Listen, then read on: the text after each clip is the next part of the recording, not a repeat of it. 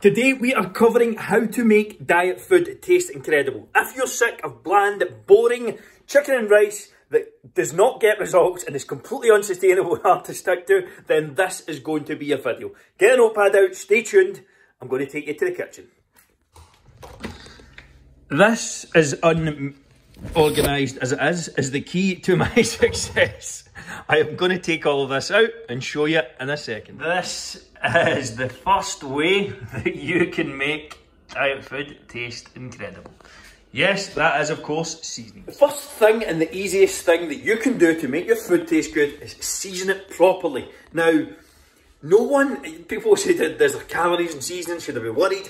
I add plenty of salt and pepper as well, like you'll see some of my recipes which will be off to the side or at the end of this video.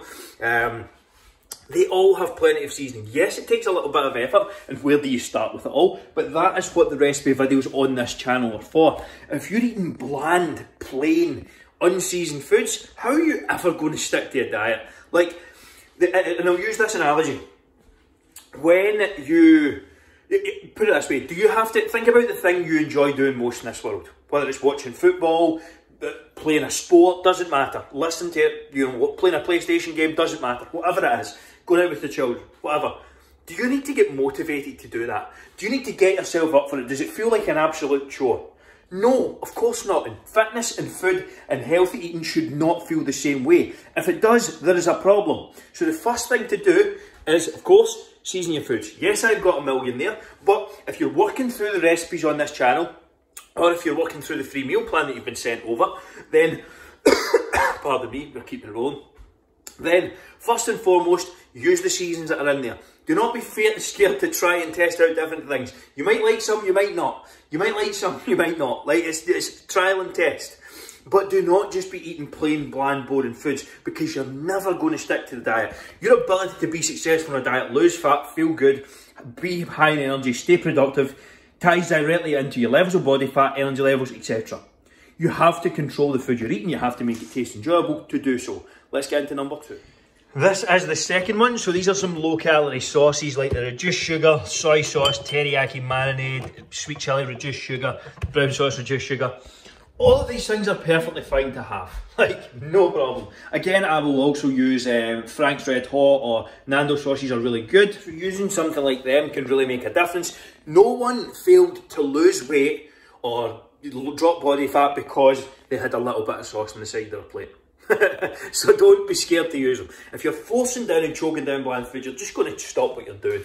So again, focus on making it enjoyable. One thing I do personally in the meals is use something like this. So I will use, when I'm making like curries or sauces or things like that, I will use like chopped tomatoes and then essentially season them and stuff. Again, that is all in the recipes and is something I highly recommend.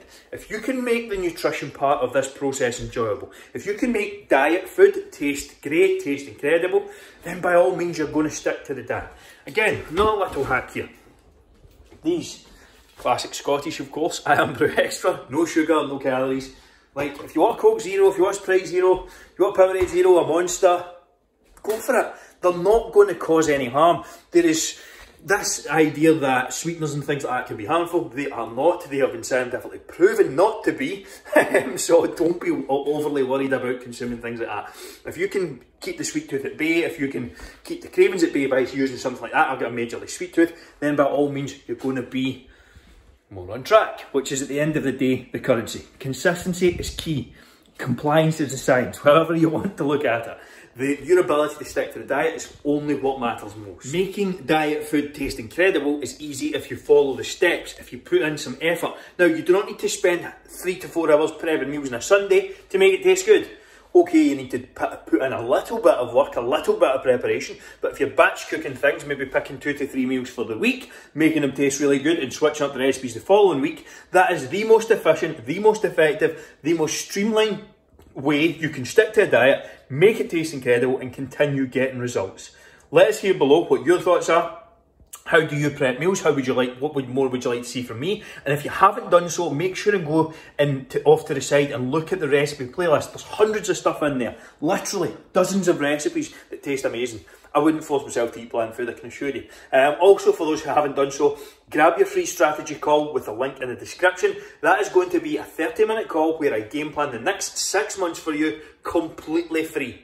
Completely free coaching call where I tell you how to eat, sleep, train, how to get results, and what's working for me and my clients right now. Top link in the description titled Strategy Call.